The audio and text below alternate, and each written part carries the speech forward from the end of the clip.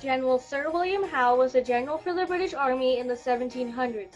He was born on the 10th of August, 1729, and he died on the 12th of July in 1814. Howe was one of 11 sons and daughters. He was the third son of Emmanuel Scrope Howe and Charlotte Howe. His grandmother was the mistress of King George I. Howe followed his two elder brothers into the army and slowly worked his way up the ranks to where he got commander-in-chief. Howe was sent to North America in March 1775 after the war broke out. He led British troops into the Battle of Bunker Hill in June 1775. It was a very costly victory that led to Howe taking command of all British forces in America from Thomas Gage that year in September 1775.